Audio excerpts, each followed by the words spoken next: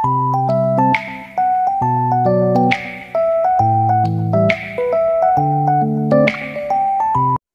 everyone, good afternoon. My name is S.R. Prusti. You are watching my beautiful channel Love You Science. So in this lecture what I am going to do, I'll let you understand the concept of basic terminology of DC circuit from the subject basic electrical engineering.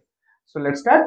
These are the following points I'll cover in this lecture: the active element and passive element, linear element and non-linear element, bilateral element and unilateral element, and what is the definition of circuit, what is the difference between junction and load, what is the difference between loop and mesh, and what is branch. So first we'll discuss about active and passive element. See, active element क्या होता है? Active element मतलब the element which provides energy, the elements which provides electrical energy. Which energy? Electrical energy. Or you can say the element which is able to deliver some kind of electrical power, like your generator. Generator is a active element because from generator we are getting electricity. Or we can say battery. Battery is the active element. From the battery we are getting some potential difference or electromotive force. Matlab, the generator and battery, these are the active element which can able to deliver some electrical power. Next is passive element. Passive element क्या होता है? देखो, passive elements are those elements which consume the electrical power, like your resistor, inductor and capacitor. These are the passive elements. So in case of resistor, what happens? If we'll provide some current to the resistor, that resistor will consume that energy and that energy will be dissipated in terms of heat. That energy will be I square RT. Matlab here resistor will consume that energy will further dissipated in terms of heat. Similarly, in case of inductor, what happened? When you provide some current to the inductor having inductance cell, the energy will be stored in terms of magnetic field, which is half Li square. Matlab first inductor will get energy from the power supply, then that energy will be stored in terms of magnetic field for further uses.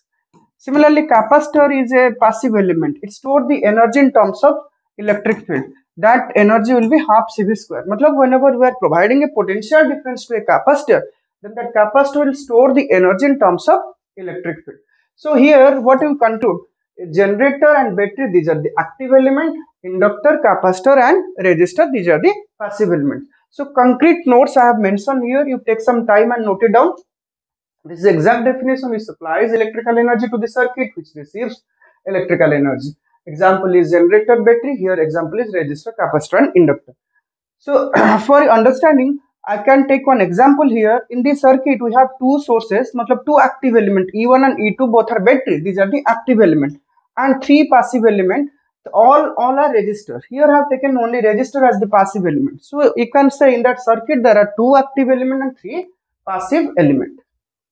Next is the difference between linear element and non-linear element. Linear element क्या होता है? Linear element में क्या होता है?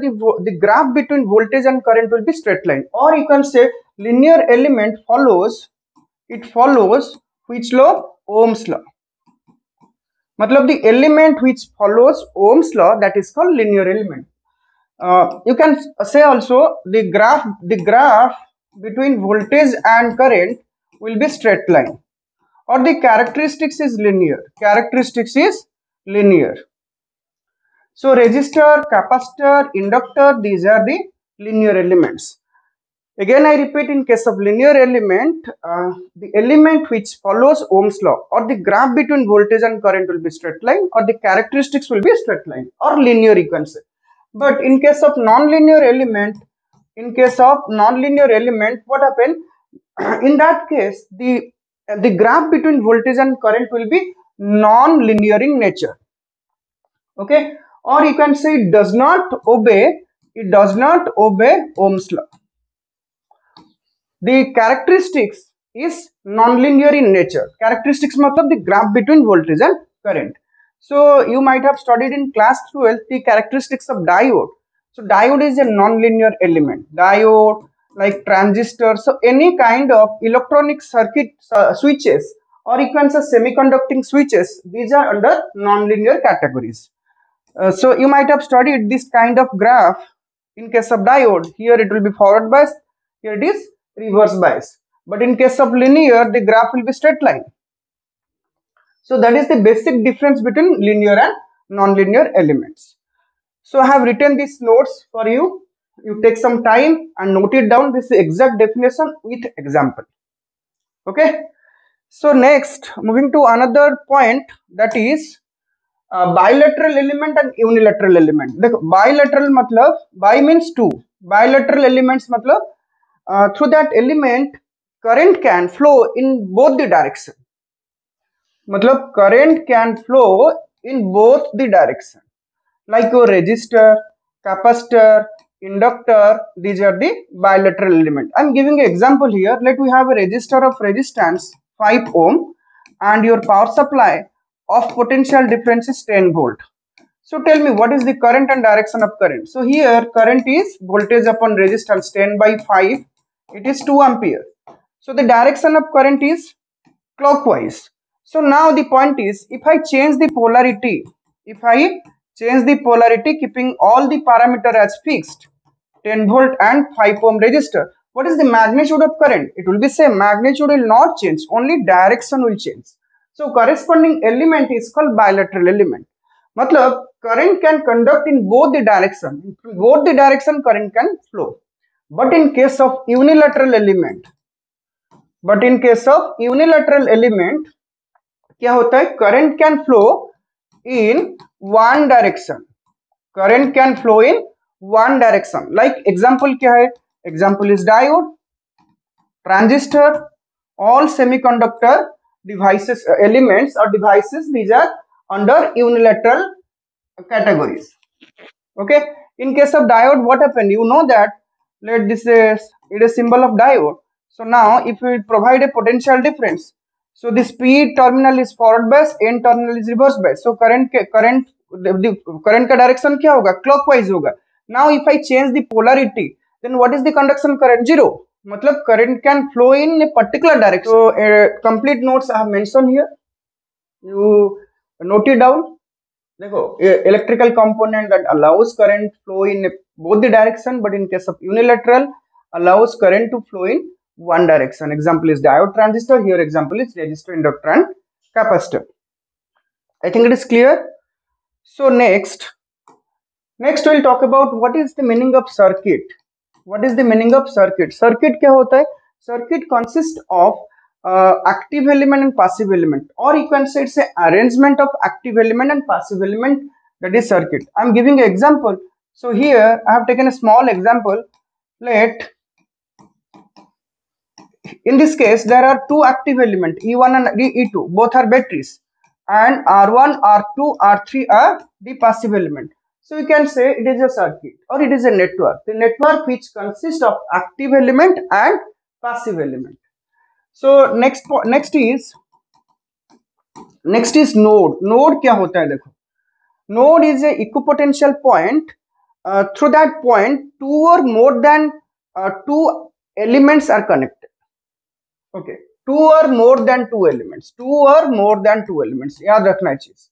But junction क्या होता है? Junction मतलब it is a equipotential point through which three or more than three circuit elements are connected. See here in this circuit you see,